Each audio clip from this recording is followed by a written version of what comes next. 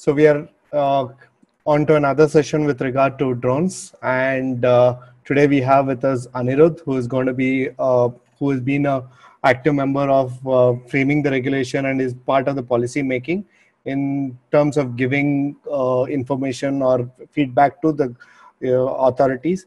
So we have Anirudh, and Anirudh is the founder of Ikigai Law. And Anirudh, I'd like you to introduce yourself. Sure. Thanks, Kishore. Thanks for that. Hi, everyone. So I'm the founder of Ikigai Law, which is a law and public policy firm, largely focused on the technology industry. So we do a fair bit of legal and public policy advisory around all things tech, but I think our forte is really emerging technology. And we've been fairly engaged with novel tech areas like blockchain, aerospace, drones, etc. I think it was really our engagement with the aerospace industry that got us involved early on with the drones industry. Been active in the space ever since the circular landed on our desks in 2014, which basically shook up things for the industry. And we had an interesting role to play in the formulation of the car as it stands today, in the sense that a fair number of our comments were actually introduced in that piece of regulation as well. Alongside we've been the counsels to the Drone Federation of India and a large part of the industry. So that's really been the involvement in the space. And yeah, happy to have this conversation. Fantastic. I think since you have been very much involved in the policy making and this thing, I think I would like to first start with you being able to give an introduction of the state that it was before, what led us to the policy making, why we had to get there to do that, and what has been the impact of that policy. So it's more like a story on where we came from and how we got here. Sure. It is a fairly long story, Kishore. A brief introduction. Sure. Yeah, let me. I mean, so essentially, see, I think there are three distinct phases to the way the regulators have or the policy for drones has evolved. Essentially, there was a time pre-2014 when there was really no explicit regulation for the drone industry, right? So you have the DGCA, which is primarily tasked with the job of regulating manned aviation. And all regulations, the various cars that exist today, except for the one that now governs drones, everything else was largely targeted at regulating the manned aviation industry. So if you were to ask me pre-2014 as a lawyer, if you were to come to me and say, hey, can I undertake this kind of drone operation, we would actually look at the various regulations or guidelines available for manned aviation and try to apply those to the drone industry as well.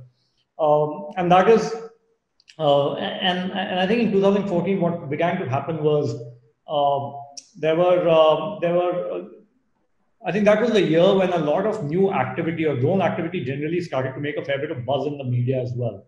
So if you recall, Amazon actually announced that they were going to start home delivery by Diwali, or there was this news by a pizzeria in Bombay trying to wanting to deliver pizzas, etc. And I think all of this suddenly shook up the DGCA into action.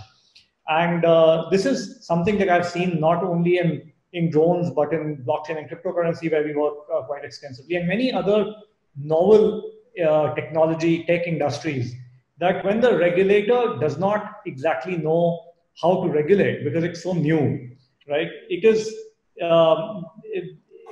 essentially adopts one of two regulatory approaches. One is that either you just stay quiet and let the industry evolve, and you wait and watch and see how other countries are evolving their regulation and apply it. Or the other is you go ahead and ban it, pull the entire industry down, and so that at least you are covered, right? I mean, if anything were to go wrong tomorrow, it's not on you. And then again, wait and watch, right? See how other countries are evolving their jurisprudence on this. And the DGCA, much like we see many other regulators, I think the DGCA also chose the latter, which is to put out this circular in October 14, which essentially said, well, it actually did not ban drone activity. It asked for an approval, but it made the process so hard that it was a de facto ban. Right. So, in fact, it's very so that's one phase. From absolutely no regulation to 2014 when you had this circular, and I can of course talk at length about. So I mean, I have some very interesting tidbits about the fallout of the circular, etc. But that was phase number 2, and then phase number 3 was I think for the longest time the circular remained in place, and there was absolutely, I mean, while drone activity continued, there was very little regulatory kind of there were no approvals really that were granted as per the circular, and then it kind of came to a point where while there was generally pressure on the DGCA and the MOCA to put in place some regulations from various arms of the government, but there was really very little consensus between the different governmental agencies on what that regulation should look like, because of which there was no movement for the longest time. In fact, CAR 1.0 came in after many iterations. It took many years. And ultimately, what happened was that this regulatory tussle between the different agencies of the government became so kind of amplified that I think it led to the third phase where you saw the DGCA and MOCA really put their weight behind the sector and kind of do some very quick policy making, and ultimately that led to the CAR 1.0 and Digital Sky.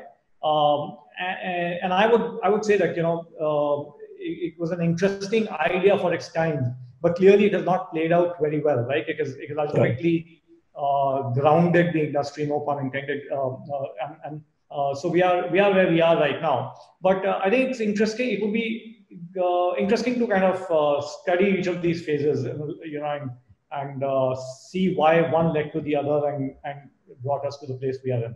But yeah, that's how I see it. So I think that's quite interesting in understanding this, because one among the things that happens in the drone industry, at least in India, is that a lot of the initial drone people came into the industry basically from a background of aero modeling. Subsequently, it is basically it's a lot of information. I mean, a lot of projects that have been open source projects which have probably made them enthusiastic and then get into the drone activity. But initially, the first drone people were all people from the aero modeling industry. Was there any regulation to begin with for the aero modeling community in the earlier days? Aero modeling was always a niche of the NCC, and they probably had the regulation. But out of the NCC, then what was the regulation, and was it chaos back then as well? Sure. So I haven't studied the aero modeling kind of industry so much really, but my understanding is that there is a very slim set of guidelines for the aero modeling industry, but it largely was was in a state of self-regulation of sorts, because you have these clubs which would ensure that things are done the right way. But I'm really no authority to speak about the aero modeling industry as it existed before the drone industry. So my own understanding, since I was an aero modeler before coming into the area of drones, so in the initial days, it was very much self-regulatory, as you said. We had absolutely no control from an authority on us to say that this is what you can do and this is what you cannot do. So it was all among us, between us, that we would think what is safe and what is not safe. There was no regulation, to the best of my understanding. These were younger days when probably we would not have understood the impacts of going against the law. So we never even cared for it in a way that's how we did aero modeling. So, and as we did it, we flew in places where we probably were not authorized because it was a dried out lake. So these are the kind of activities that we did as aero modeling. However, safety was only ensured as a community. We people, watch over each other, and that's how we ensured safety in many ways. and scold someone who does something which is, funny or not supposed to be done. These are the kind of ways we actually did it. So we were not aware of any kind of a law or a, mandate on which we where to fly, how to fly, any no rules of any of these kinds. I also tend to think that because of the lack of such kind of a regulation at that stage, in those early stage, the same thing started trickling down into the drone activity, and that's where the problem starts. So I this here's another part that I want to this thing. So when we did aero modeling, it was more for fun. Drone became a business. So the regulation came to control a business rather than the entertainment, the fun activity of it. Can you talk about what is the impact of all of these regulation that has had on the the entertainment and the fun aspect of aero modeling? And I'll also say more than fun. I mean, I'll follow it up with saying that the innovation that came into the drone also came in from the aero modeling guys. So I'd like to extend it to that as well subsequently. No, absolutely. I think, in fact, you mentioned about going to these dried up lakes to fly or model planes. It is unfortunate that even today, I know of manufacturers, drone manufacturers, who have no choice but to test out their drones that they're building, prototyping at these dried up lakes where there's very little chance of a police personnel to catch hold of you. So things have unfortunately not changed too much. See, you're absolutely right. So, while aero modeling was always, was entertainment first, but I think even our regulations or the law recognize that how the the impact of aero modeling or the positive impact of aero modeling in innovation for the aviation industry. So you actually had this car which was later on suspended, which actually provided for experimental aviation, and it allowed small scale activity for experimental flying, and it essentially recognized. In fact, if I'm not wrong, the very preamble of that car actually recognized that aero modeling is a has the spillover benefit. I certainly agree with you, and likewise. And for that reason, even I remember that when we were engaging with the regulators, the DGCA in particular, for drone regulations, we always, we separately make representations for the aero modeling community as well. That just like the spillover benefits of aero modeling in manned aviation, there is also, I think even in the drone industry or the drone regulations should recognize that and provide for a lower level of regulation or regulatory supervision on the aero modeling community. So I fully agree with you on that. Now, having said that, unfortunately, the entertainment value of drones, I think, has also led to some of the prejudices that crept into the regulatory system against drones. So for a very long time, actually, the regulators did not take the drone industry very seriously, for the reason that I think this is, and I base this on a number of conversations I've had with the regulators, that what is this? I mean, ultimately these are toys. Our primary responsibility is manned aviation, where the lives of hundreds of people are at stake every single time an airplane takes off. So why are you wasting our time over something which is largely just a teenager's kind of a toy for a teenager. I think that prejudice also did a fair bit of harm. But so that's my take on it. It took a fair while for everybody to realize that there is a lot more that can be done with drones, and in fact, the future of the industry hinges on efficient and effective use of drones. I mean, going forward 5 years, 10 years, I think the efficiency of Indian industry, you cannot compete with the world, with the global industry, if you do not have an effective drone industry supporting it. But how would you say that you can differentiate between the entertainment or the hobbies kind of activity from the commercial or the activity that needs regulations? How do you think the separation is done, and how do you think it can be affected on the ground? So I don't actually want to make that distinction. All I'm saying is that the regulator had made that artificial distinction and had some inherent bias. But the way that distinction is kind of is carried through is one in terms of size and weight, right? The weight categorization of drones. So necessarily when you have very limited regulation around the use of nano drones, and a big use case of nano drones is actually entertainment.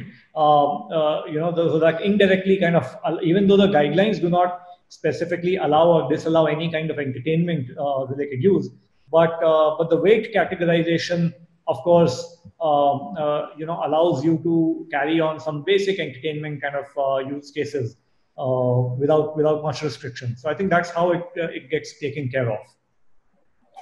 Okay. So there's another part of the question that came in. Why?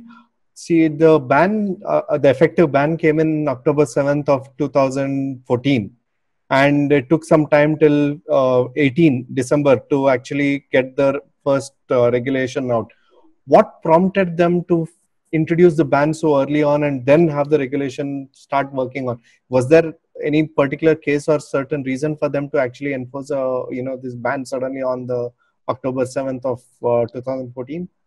Yeah, as I said earlier, so there was a fair bit of news. The media was abuzz with some of these announcements by various companies and other, uh, where everybody was getting quite excited about the use of drones for all kinds of things.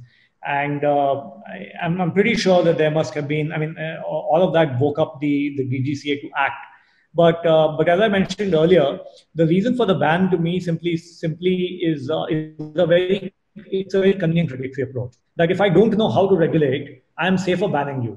If I don't Right. know exactly because if I do choose to issue guidelines as they have done today, and somebody flies in a compliant manner but yet crashes, killing somebody, right? Then it is on the questions will also be raised. Fingers will be pointed at the regulator as well, right? So I think it's a very convenient regulatory approach to ban something that you are not completely sure of, and then wait and watch as to how the US is regulating, how the EU is regulating, and adopt those policies over a period of time. Now, the DGCA also it's my belief that they thought that, and listen, this is true for even the manned aviation industry in India. Almost every bit of our, regulations that govern manned aviation have been borrowed from other jurisdictions. Right. It is just not in our DNA to kind of evolve new guidelines, and I'm not necessarily using that to make a point. I mean, I'm just saying that's historically that's been the case, and the DGCA would have expected that it will play out in the very same manner for the drones industry as well. Allow these other countries to regulate, to experiment with regulations, and we will adopt. However, things didn't quite play out like that. And when finally, because the US also came up with, for example, US and EU came up with these experimental licenses and limited scope licenses, etc., but not really a full-fledged regulatory guidance. And so we didn't really find anything. The DGCA continued to play it very safe, basically. Now, what happened, I think, over a period of time is that there was obviously the demand from the drone industry and from the regular industry for allowing drone operations. And the pressure was building up on the DGCA to a point when they started. Then they first mooted the idea that we will now, why don't we come up with some kind of regulation, and we involve different governmental agencies to weigh in on this. Now, drones necessarily are a subject area which are not the sole, which do involve multiple governmental agencies, right? So whether it is the defense, the air force, the airports authority, the MHA, the wireless planning commission from a telecom and spectrum perspective, So there are just so many different agencies that are at play, right? And when the DGCA was finally able to involve all of these people and bring them in the same room to kind of brainstorm on what this policy should look like, they were not able to achieve consensus for the longest time. In fact, it went from bad to worse over a period of time where, primarily, I mean, it was, so while the DGCA was concerned from a safety perspective, the MHA was concerned from a security perspective. The defense also had similar issues. And these were all opposing interests. It went, and nobody could agree to a minimum baseline standard that could satisfy everybody. In fact, it went to an extent where at some point the MHA actually introduced a draft bill to govern drone operations, which was their own bill, which is shocking because really, if you think about it, the MHA is not the appropriate regulator for drone activity. It's got to be the DGCA. And this MHA bill, proposed bill, did not even name the DGCA. So that was the extent to which the regulators were opposed and had a difference in opinion. I think this was, it kind of became very, very complex. It was a very complex issue to navigate through. So that's something that you brought up, which is quite interesting to actually know, because it was an open knowledge information that there was this conflict between DGCA and MHA in terms of MHA thrusting the responsibility on DGCA when they didn't want to take the responsibility. It's something like that. And but I wasn't at all aware of this bill that was put up in the context over here. And last thing with regard to the history, I mean, this is my own perception, but 2014 and just the preceding year to that was, in my opinion, the rise of the open source software of drones. And all of those contributed to actually making it easily accessible, and a lot of hobbies actually getting into drones and probably causing harm or potentially could cause harm. So that was when this rise and the ban on drones actually came up. Do you have anything to say about that? No, so I'm sorry, I didn't quite follow the question. If you could just. So what I'm trying to say is 2014 and the year before that is probably when the maximum work on open source drones and the software, because the earlier aero modeling was about craft work. It really had to do it had to deal with the skills of the person. So you didn't have the number of people participating in the hobby as much as when the drones started to be a transfer, when multi-rotors became the norm, and the skill transferred from everything in mechanical hobby, craft work, to electronics and software development. All of these being available components for people to just simply download. It didn't really require them to build on any skills. You just pick out components from the local shop, and then you just make a software and then you fly it. The skill was not developed, but you already had the tools. You already were a player in the market. You're asking if that had anything to do with the ban? Yes. That's an interesting thought. I don't think so. I mean, or maybe actually indirectly so, because as I said, there was an increase in activity. See, thankfully, India hasn't really seen any kind of, or in fact, globally, the industry hasn't seen any kind of accidents, so to say, right? Which, because if you had one major incident where, say there's a crash or some kind of a incident with a manned aircraft or something, I think that will just completely change the way regulators think about the regulation. It will give the regulations a very different shape, right? So thankfully, we've not had that, and we definitely didn't have that up until 2014. So, I mean, my thinking is that it was largely the kind of the announcements that were made in that year about all this new drone activity. And maybe the reason for that is actually what you're saying, which is like, because now there was a sudden spurt and, just about anybody who had a certain bent of mind could go and create their own drones. and then start doing these kind of experiments, got the DGCA kind of worked up about this. That's possible, but I'm not too sure about that. Oh, okay.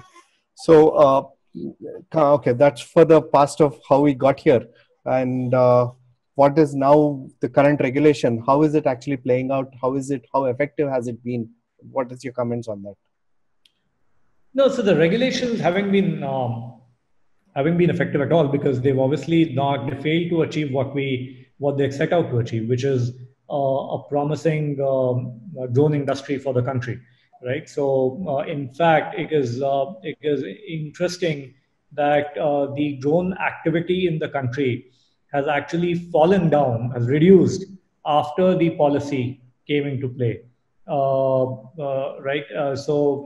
Because prior to the announcement for Digital Sky, at least there was fair bit of ambiguity, owing to which, on account of which, people were able to carry out certain operations. Now, if you go to the DGCA for a license, the simple answer is, you know, apply for a license pursuant to the policy, and you really can't, because that policy requires a functional digital sky for you to get a license. So so obviously that's not happening. So the policy has done us more harm than good.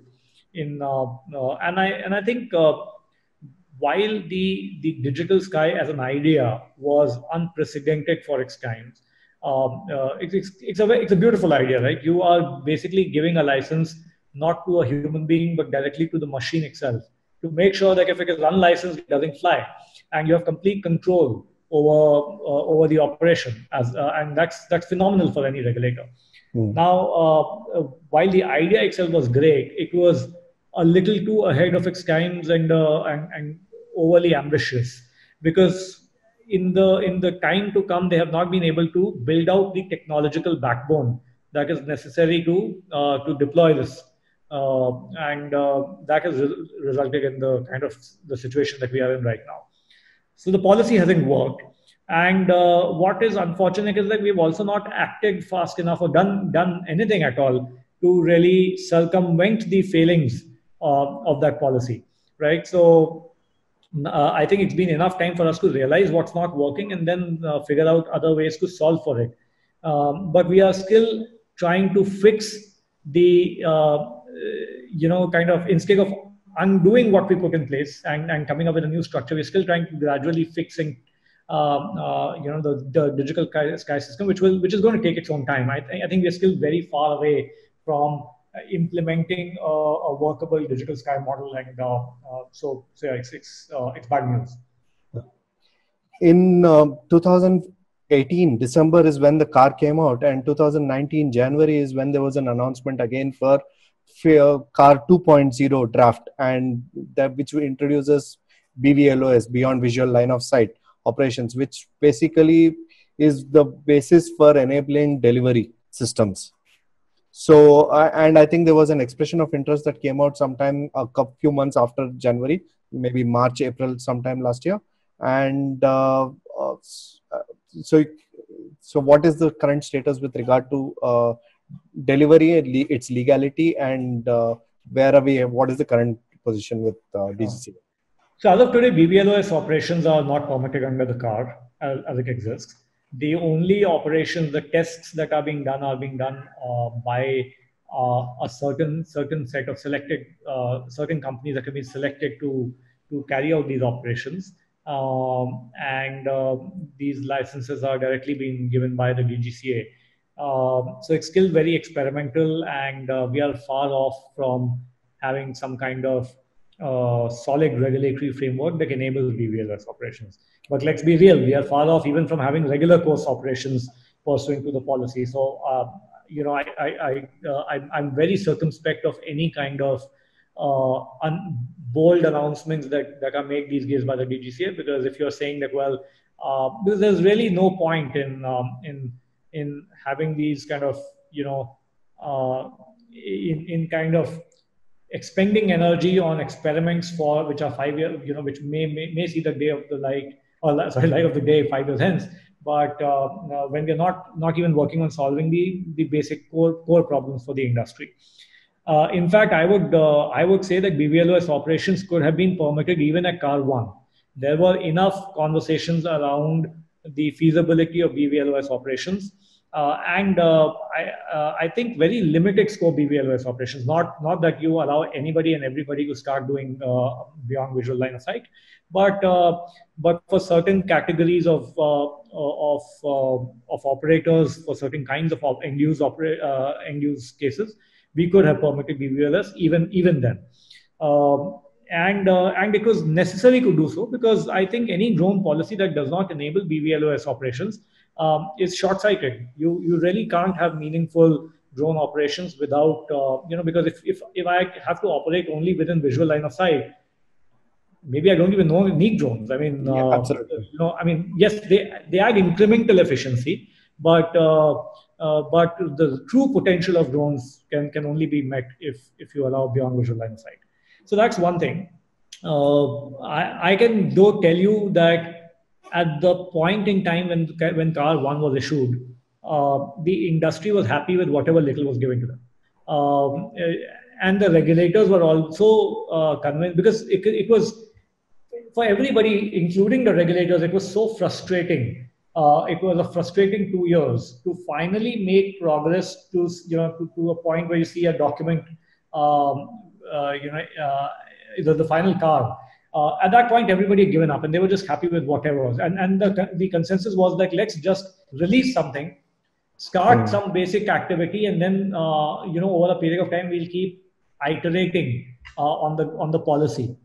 But that has definitely not happened because we couldn't even have your basic set of operations permitted on the basis of Car One. I think, yeah, that's quite a, I don't know, it's quite a difficult proposition because I think once a policy has come out, it's going to be for various reasons very difficult to roll back on any part of it. So it's sometimes better to be conservative to begin with than to put an ambitious one and roll back, which wouldn't happen. So I don't know how that's going to actually play out. Uh, there's, of course, then comes the other part. I think Zomato is one among the people who's begun. There were reports on their, doing the deliveries based on using drones. So, what is the kind of activity that's been happening with regard to delivery and the testing currently? Yeah, so see, I mean, I can't talk as to the specifics of what individual players are or what stage they are at right now, but I can say that delivery is certainly shaping up in an interesting way. Firstly, at the time when Car One was issued, I think the DGCA or the other regulators could not even fathom the possibility of delivery. So delivery was specifically carved out of the car and not allowed at that point. And nobody was even serious about. I mean, the regulators were not even seriously considering the possibility. But now that we actually have licenses being given for testing, etc., I think the regulatory mindset has evolved to the extent where they're open to the possibility, where they are happy for the industry to try this out as well. I think in parallel, the industry has also evolved a fair bit. The technology has evolved. In fact, a couple of things are happening now. One is that the tech itself. So there are a number of patents that have been filed for drones and use of drones for delivery. In fact, Amazon has some very interesting patents of late, which allow gesture controlled drone operations where the recipient can actually give instructions and stuff like that.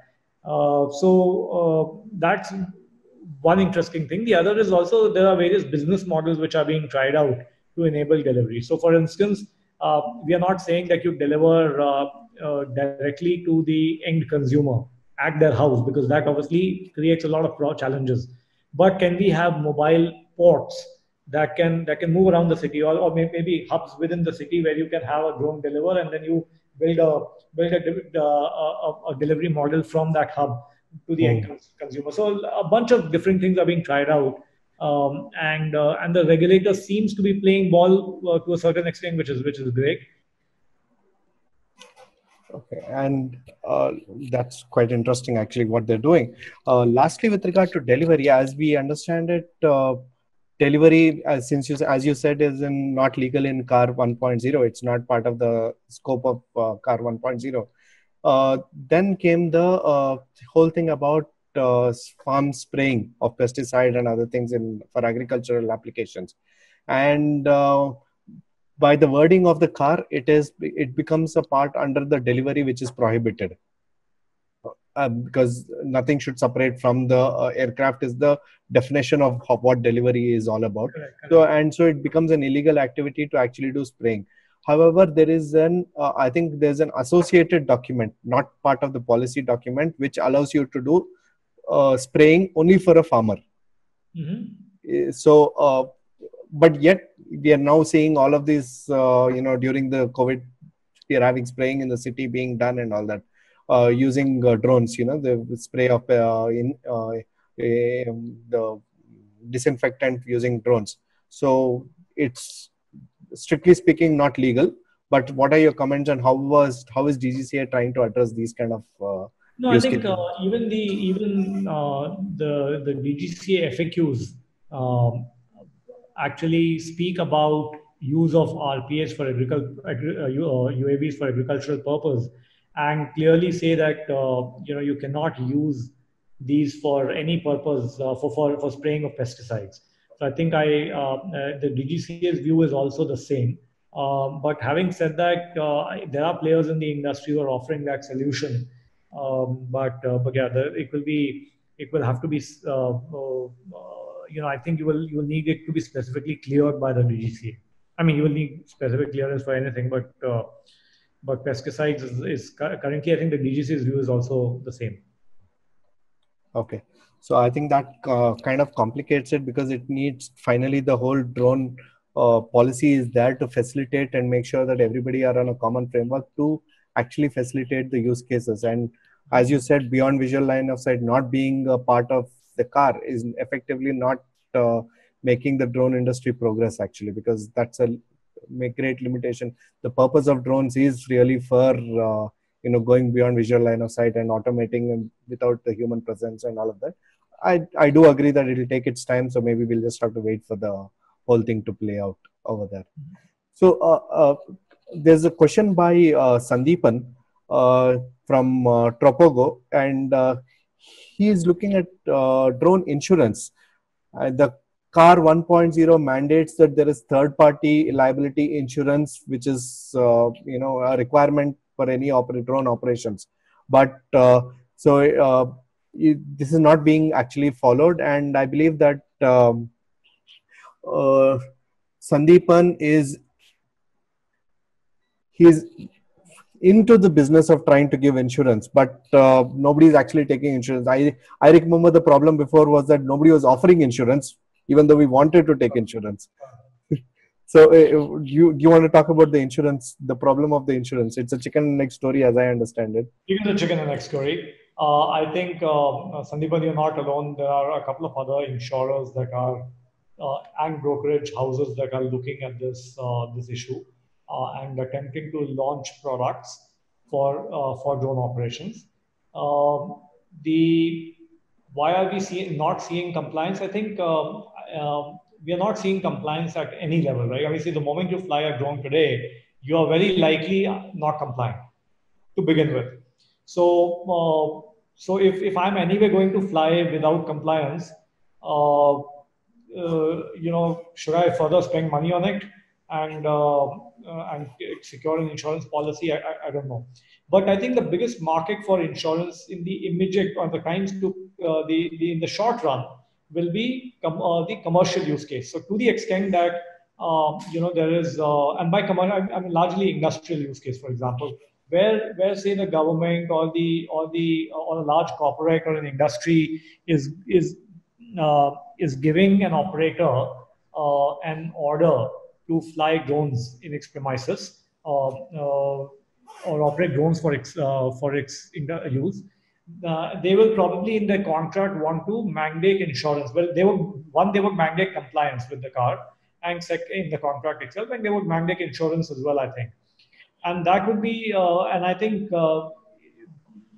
because of which operators will definitely consider and be willing to spend money on insurance. So I think that's the opportunity. Your typical kind of wedding photographer or your typical, your regular small scale commercial activity is not going to be.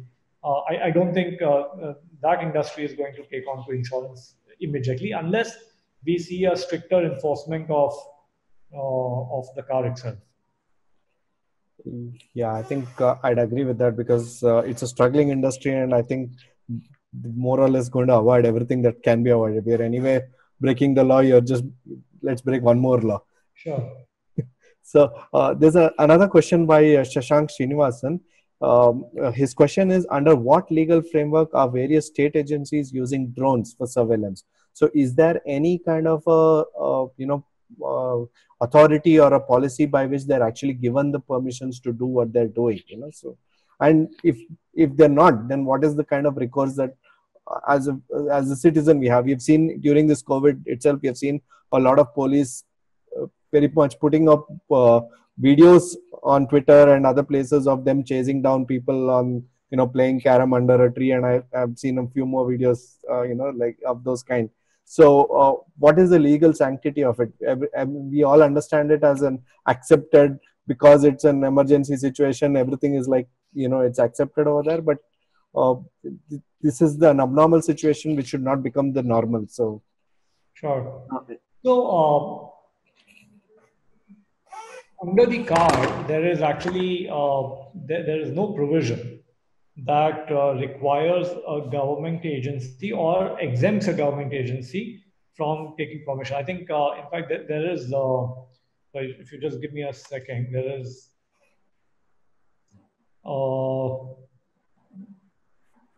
Yeah, no. So they do talk about some kind of notification requirements, etc. But for the longest time, what we've seen in practice is that the a lot of government agencies and the police, for instance, don't go through the DGCA when they are sanctioning any kind of operations.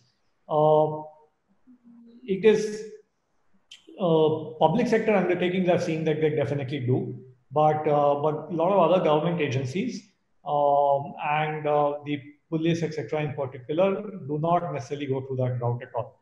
For various reasons, one for the longest time there was actually ambiguity under the law itself on whether that is required. No separate guidelines have been issued by the DGC on this subject. And then eventually, also there was, because ultimately it is for the local police to enforce. So, they somehow probably feel that they are, any which way not subject to that requirement. But see, in the current times, at least, what is happening is that the DGCA has not come out with any kind of clarifications for this for use of drones around during the lockdown, right? And that, I think, is inaction which cannot be uh, which uh, which I find very hard to justify. So obviously, what is happening is that instead of all these agencies, instead of going to the DGCA, which nobody knows how long it's going to take, there's no set procedure, there are no set guidelines. People are, so the governments and agencies are just going ahead and doing undertaking these operations, and while I think the very proper technically correct way of doing of carrying out any operations would be for even the government, the state governments, the police, etc., to take prior approval of the DGCA. I have sympathy with anybody who chooses not to, because honestly, I don't think you would really hear back in time. And I would have expected the DGCA to have. So it's not that the DGCA is not aware of the situation, right? One would have expected that they take action on their own, come out with some fast track approval process, or just give clarification as to for what purposes, what agencies can fly right now or not, right? Nothing of that sort has been done. yeah, which is unfortunate because right now we don't even have manned flights, so there's actually ample amount of time at hand to Absolutely. And it's far safer because there are hardly any manned flights. It's far safer as well. There are also not, you also don't have the kind of traffic on the road. You don't have people on the road. So, the chances of any kind of collateral damage are reduced significantly. Now is as good a time. I mean, it's a good time for us to really deploy drones effectively, and yeah, but That's how it is. So Sandeepan has a follow-up question to the insurance problem, and he's basically asking a question which is saying that when you're non-compliant, that's fine for, civil work or commercial activity, but when you're taking up a government tender, then you will have to do a compliance for all of the requirements that are there as per the policy. And this same thing even is for other aspects, not just insurance, like including NPNT and all that. As of now, as you said, NPNT is the backbone of it is still not ready, but tenders still ask for NPNT compliance as part of their delivery, as part of the tender requirements. So how does one actually justify a tender and applying for a tender today? sure. I mean, I think the only way to do that is secure the tender and then apply for approvals. And to that extent, I think even if it's a government tender, obviously then the relevant government agency also helps you out to a certain extent. But that's really the only way. You have to comply, and compliance will require you to get a special exemption or a permission from the DGCA. So I think the way to go about it is securing the tender, then applying alongside the awarding agency to the DGCA. So that basically means that there's an opportunity for you, Sandeep. There are tenders that are coming around, and they need insurance, and you should be going behind them for that.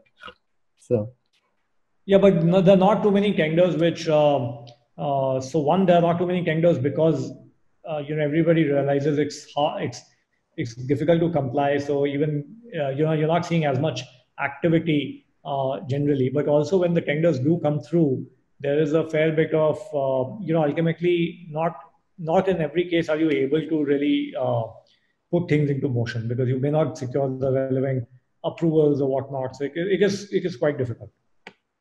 which means that some things are pardoned. Non-compliance is pardoned in some way once you get the tender. No, I'm not saying that. I'm saying that you may get the tender and still not get the approval. So while you have the tender, you may not be able to fly irrespective. Okay, but still activity goes on.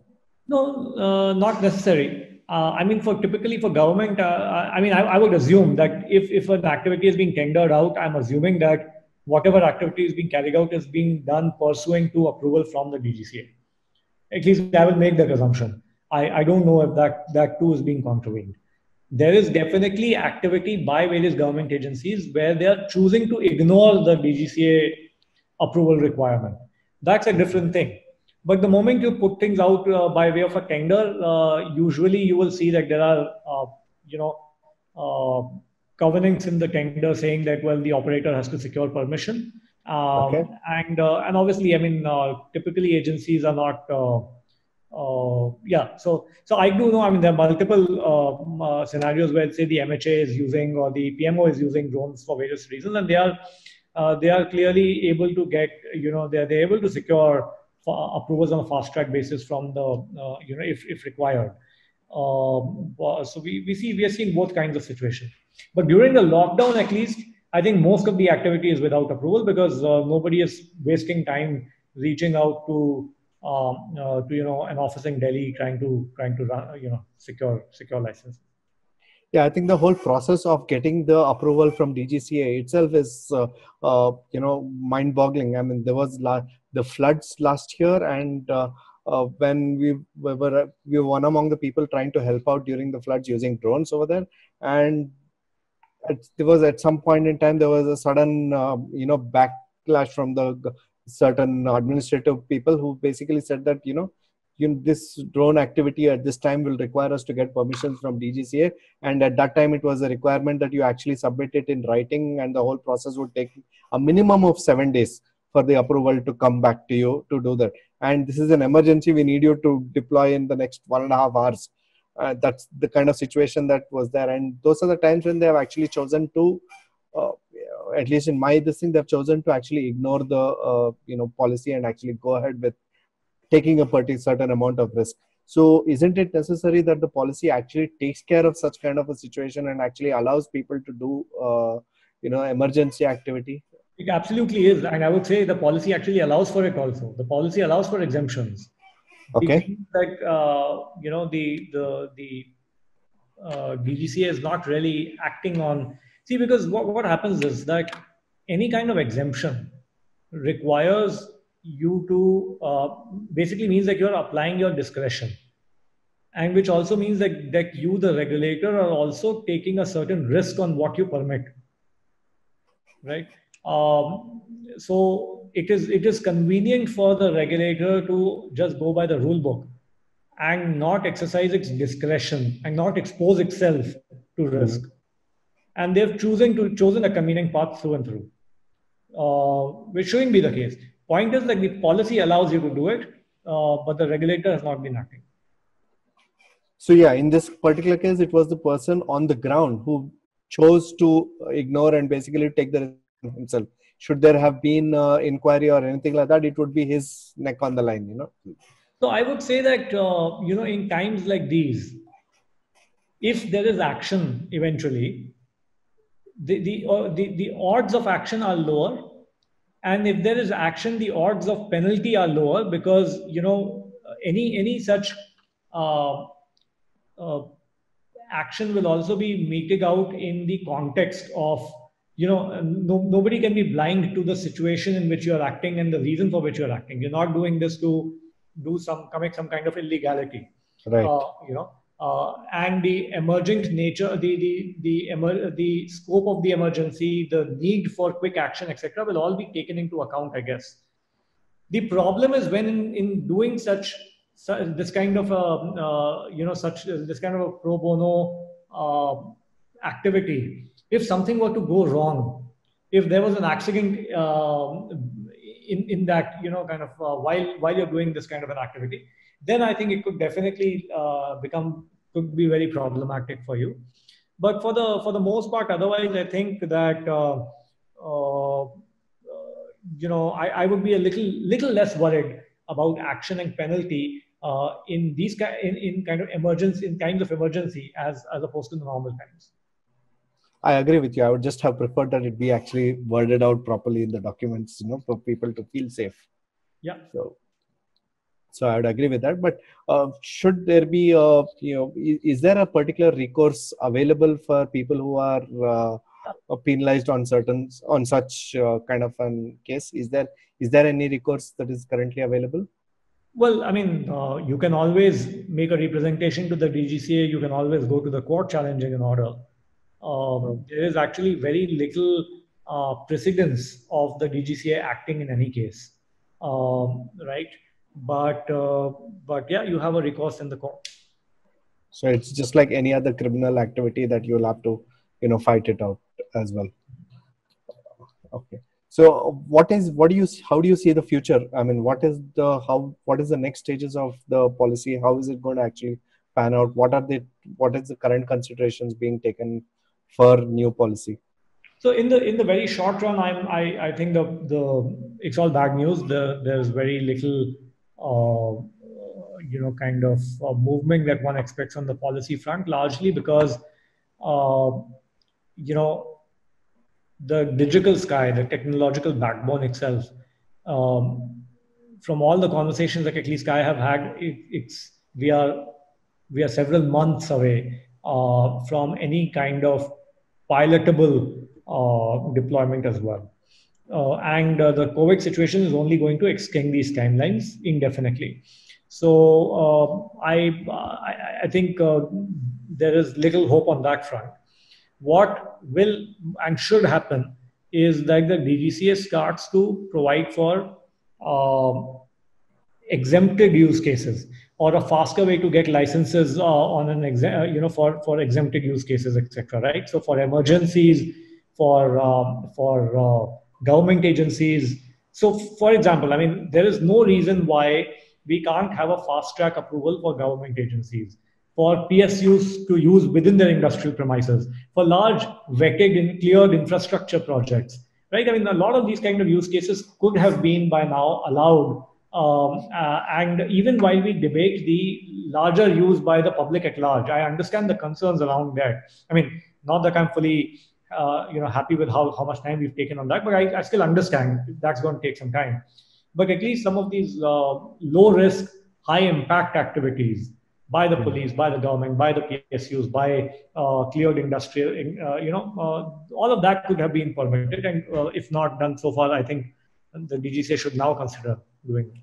So at least they should actually open out a case by case approval, active for drone use, even if it is not in full compliance with a certain policy. It's a So see, case. they will say that case by case is still open, and it is under the policy you can apply, you can get a case by case approval. The problem is that there is a intention action mismatch, right? Your policy allows for it, but you're not really acting on it. You're not really giving out approvals, and there is no process in place. There are no set of rules on the basis of which you will approve or deny. There is no timeline which is prescribed. So the absolute uncertainty of things has stalled the industry. Okay, so that is interesting. And one more last question that I have with regard to DGCA being the policy and enforcement, unfortunately, being a law and order problem, would come under the state. How is the division actually happening? Who is responsible for what? Is there any understanding on that? See, the local enforcement can only be done by the police, really. Right? What the DGCA can do is, of course, it can file complaints, or it can suspend your UIN or the operator permit, etc. It can bar you from licensing in the future, etc. So that those are the kind of actions that the DGCA can take. Okay. So because there was a recent case of Telangana MP who was arrested for flying a drone, and this is the first of its kind. And so DGCA in this case is not part of that enforcement, as I understand it. It's purely a local. Arrests can only be made by the local police, obviously, and yeah. Okay. So, but that's kind of interesting, because I think it's almost wrong to make a law which can't be enforced entirely. It's sometimes it's like that when you're having a situation wherein you don't have NPNT that is completely usable. It's not live yet, and you already have the regulation. We are in a kind of a limbo where you can't comply entirely in complete letter and spirit, but you're still having a regulation which you have to comply with. Absolutely. Yeah. So, but is there any way to get around this? I mean, what is the current? Is it still a case by case that is actually going on right now, or how is it being dealt with right now? You mean approvals or enforcement? As of now, approvals. During this time when the NPNT and Digital Sky are still not live, and the CAR 1.0 is already in effect. So in between now, what's happening? How is it? How are the approvals being given?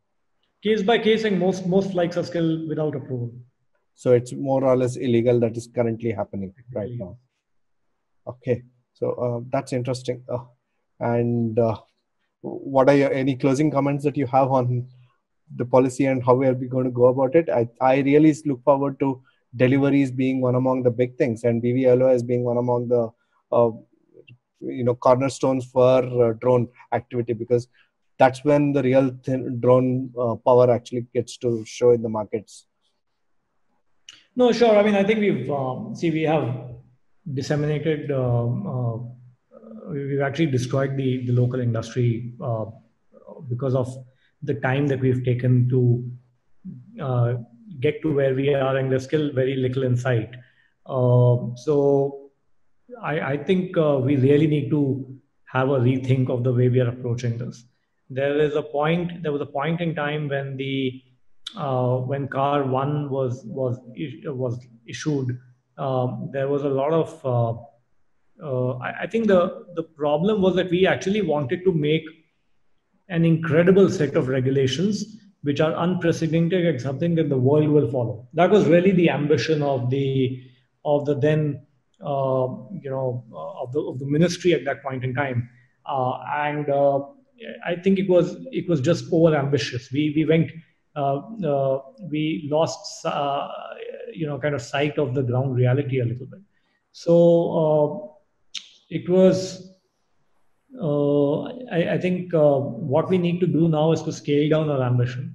Instead of chasing digital sky, of course, we can carry on that front, but what we need to do is immediately allow for certain low risk activities and certain activities that can, so case by case is one way to do it. If we want to do case by case, then have a clear set of process and rules for it, and or otherwise we exempt larger categories of drone operations, right?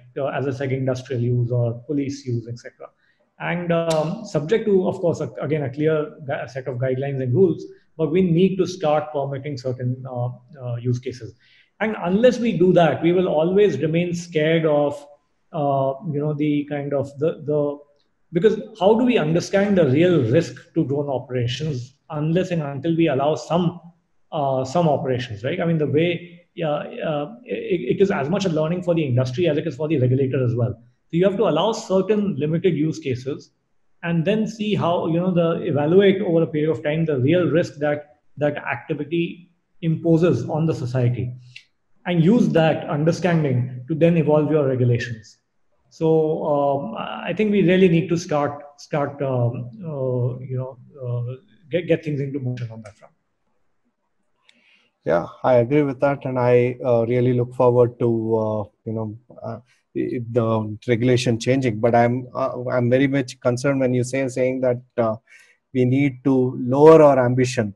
I really don't know whether we can lower our ambition means roll back a little bit on what the policy actually asks for. No, I'm not. I don't mean by lowering. I don't mean rolling back the policy. Not What I rolling mean, back at least parts of it, no, So that's not what I'm saying.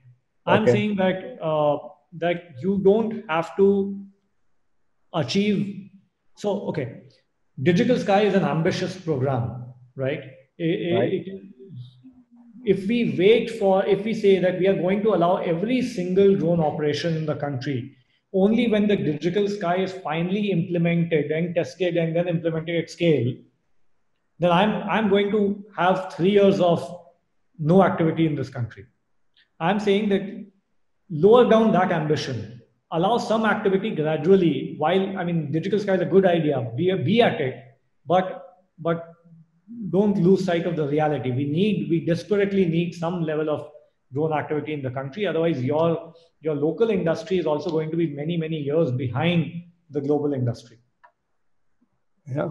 On that note, I think we've had a quite an interesting session.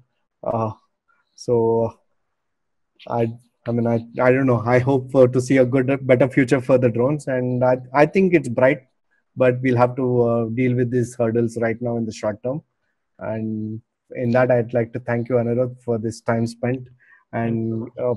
I think our viewers have got to understand a lot more about the policy and why we've got here and how what we can hope look forward to. So once again, I'd like to thank you. Perfect. Thank you so much. Really Thank enjoyed it. you. Pleasure. So yeah, thanks guys. Thanks for viewing. Bye.